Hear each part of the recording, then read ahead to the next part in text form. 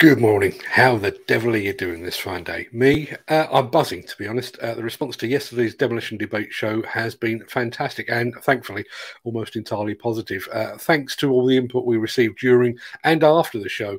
It's now trending on LinkedIn, which is absolutely superb. If you didn't catch it, or if you couldn't stick around for the whole hour, you can find that show on demolitionnews.com right now.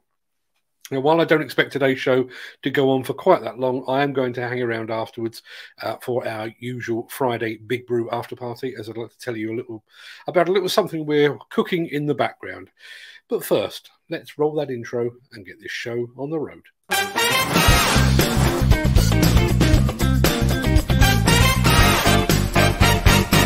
Welcome to the Breakfast Show. I'm your host, Mark Anthony. It's Friday, the 22nd of October, and as that remarkably persistent guy just said, welcome to the Breakfast Show. I am your host, Mark Anthony. In today's show, a Birmingham bridge has been removed to clear the path for the HS2 line, and we've got the footage. The quarry sector has called for a Red Diesel Rethink. Concerned about noise? Then put your jacket on. And what a nice geyser. All of that a bit later on. We'll get to all of that in just a second, but first, let's see who among the rich and the shameless will be celebrating a birthday on this day of days. Happy birthday!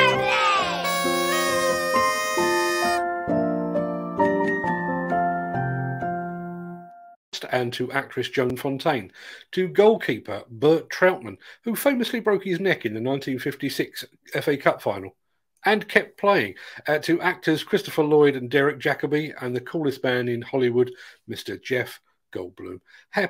Many happy returns to them, one and all.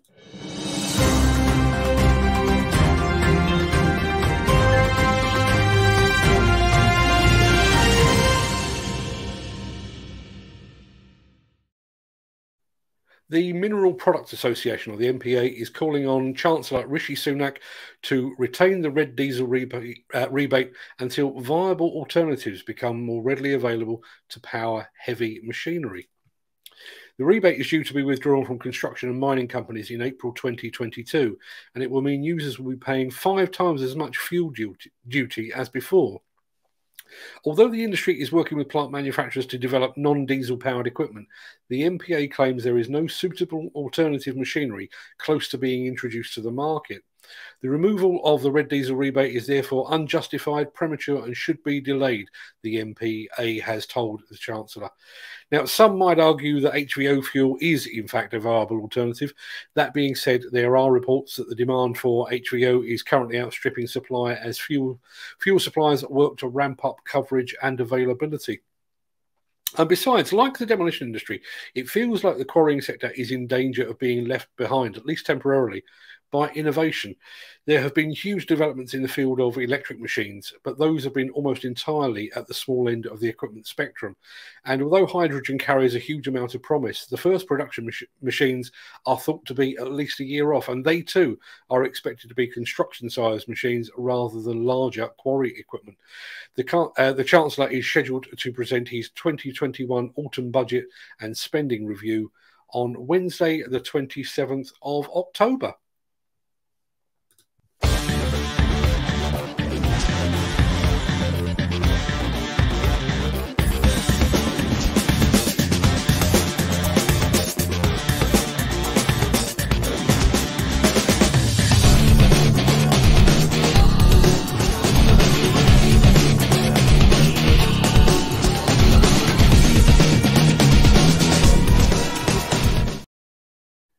In preparation for the construction of the northern section of HS2's Phase 1 route between London and the West Midlands, the Balfour BT Vinci joint venture has successfully demolished a disused bridge in Saltley near Birmingham. The Heartlands Parkway Bridge originally connected the A47 with a nearby industrial park, crossing over the busy Birmingham to Derby rail line, and had been decommissioned for some time. The bridge needed to be removed as it stood in the path of the HS2 line into the new Curzon Street station in Birmingham city centre. But not anymore.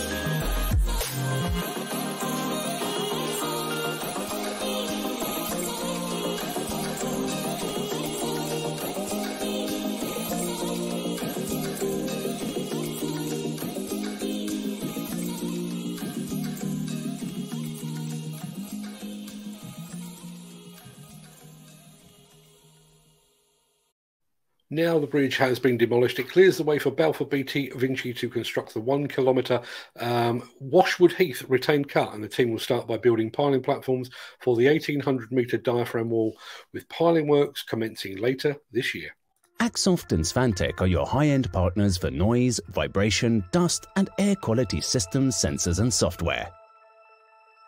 To find out more, visit axoft.co.uk or call 01234 639 550. Have you ever looked at an excavator-mounted dust suppression system and thought, yeah, it's kind of cool, but it could really use some more water? If you have, you're not alone. The fine folks at HDK Blue in the US of A have decided that when it comes to dust suppression, there's no such thing as enough water. This, ladies and gentlemen, is the Geyser.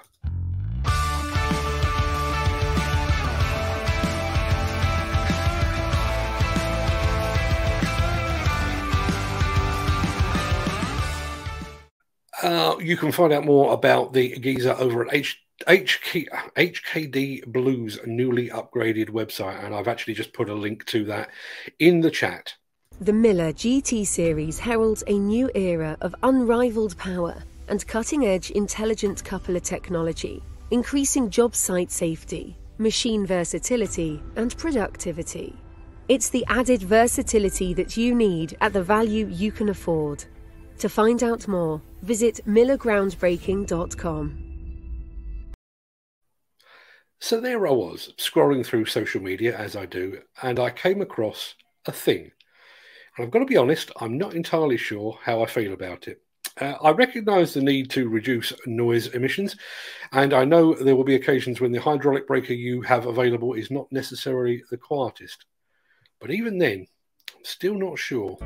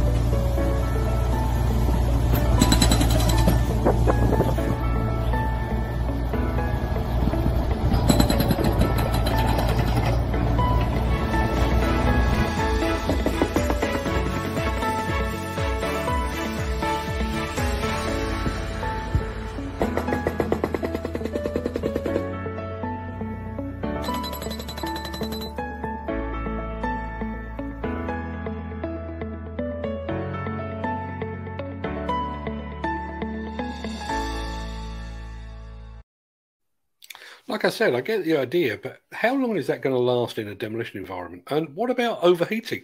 If anyone's used one of those, I'd love to get your thoughts.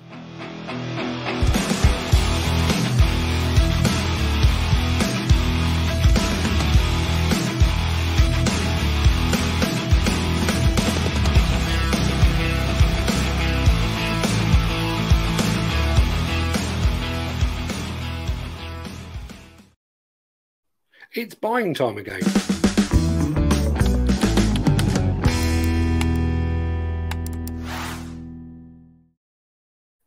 Hitachi Construction Machinery UK, or HCM UK as we all know them, has appointed Walbrook Asset Finance as its preferred finance provider for HCM UK customers.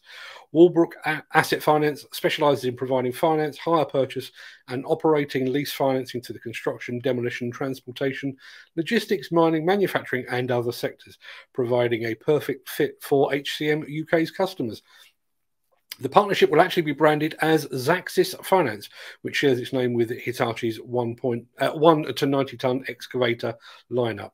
You can find out more about that over at the HCM UK website.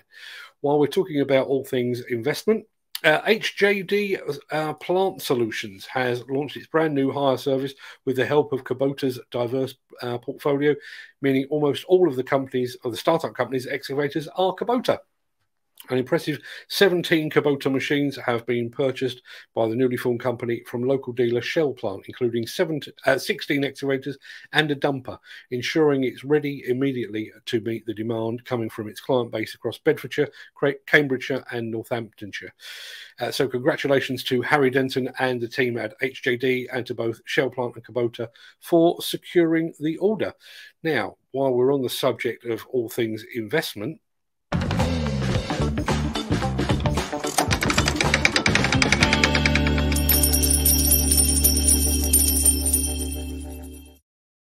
following some unavoidable COVID-19 related delays, ground has finally been broken as the expansion of Liebherr Great Britain Limited's headquarters at Biggleswade officially gets underway.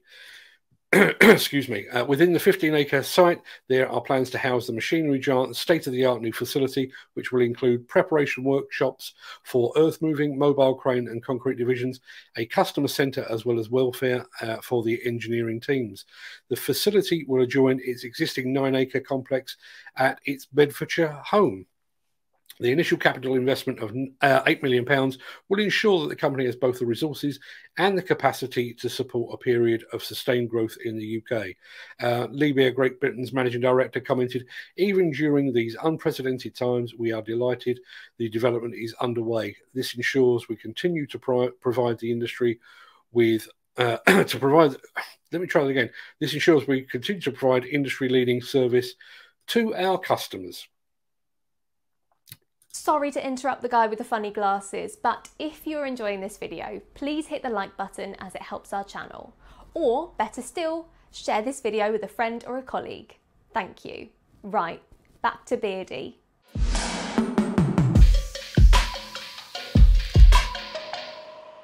Now, given that she appears every day and calls me Beardy, we know we're getting close to the end of the show. But one final thing before we go. According to an advertising watchdog, anyone with more than 30,000 social media followers should be classed as a celebrity.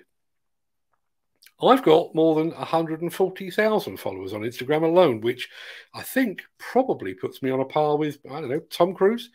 I shall try not to let it go to my head. But if anyone can tell me when the groupies are likely to arrive, I'd be very grateful. That pretty much wraps up the show for today. I will roll the outro in just a second before leaping gazelle-like over into the chat to see what you're all saying today. As it's a Friday, I will be hanging around for as long as anyone fancies a natter as part of our Big Brew after party. Obviously, I won't be here tomorrow morning, which I'm sure will be a huge relief to some of you. But there is no escape. Our weekly omnibus edition of the Weekend Wrap will land on a desktop or a mobile device near you at some ungodly hour in the morning. And, of course, I will be back here, same time, same place on Monday morning. Oh, excuse me. Too much coffee this morning. And then, on Thursday evening, the Construction Collective will assemble once again for a Halloween-themed, get ready for it, spooktacular. Yeah, but until then, stay safe. Look after yourself, your family, your friends, and your colleagues. Thanks for watching. Thanks for tuning in. Thanks for being here and taking part. And I'll see you in the chat in just a second.